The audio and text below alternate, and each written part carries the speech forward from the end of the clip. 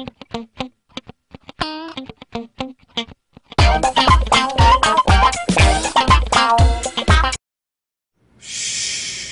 Can you hear that? I'm Matt, and this is another illuminating episode of the Shirtless Apprentice. Today we're going to cover three-point lighting. It's one of the more basic things that you learn when you start shooting podcasts. It's a quick, easy way to light a subject. Right now, obviously, I'm not lit. In this episode, we're going to focus on lighting our subject, Russell. He's a little bound up at the moment. Anyway, we're going to start with a key light, which is going to be your main light. That's going to be back over here, straight ahead of the subject. So if you take a look at the subject, when you turn the key light on, it's going to provide most of your light for the shoot.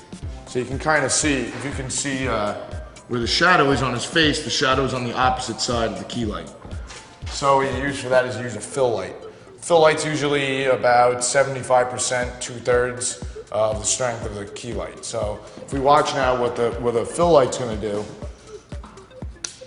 the fill light now is going to be a little lower than the key, and it's going to fill in some of those shadows without making any more shadows on the other side of his face.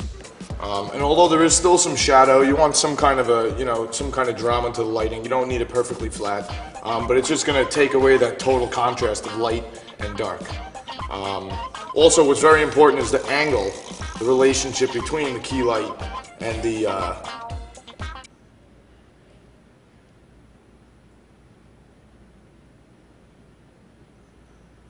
what's very important is the relationship between the key light and the fill light.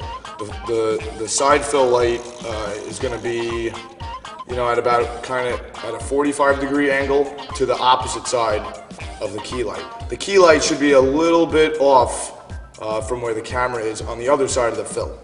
So opposite sides of the camera, the fill light and the key light.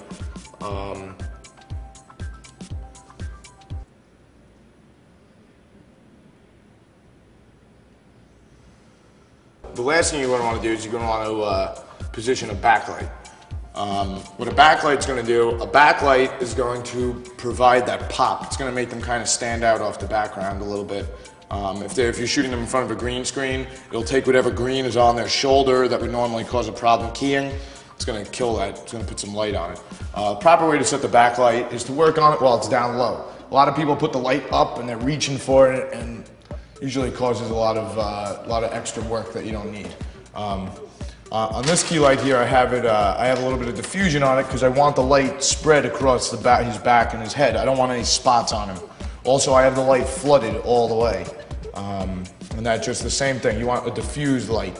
So I have it flooded. There's a knob on there to flood it.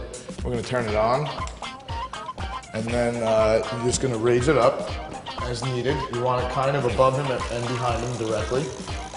And if you can see that this key light is providing a nice light on the back of his head, give you that nice pop.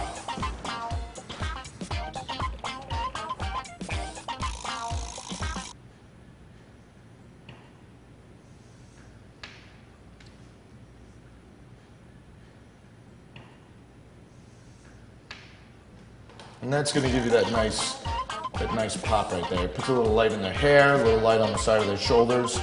And for a sit-down interview, it gives it a nice look. People want to pay attention to what they have to say. And that's the basics of three-point lighting. This has been another illuminating episode of the Shirtless Apprentice.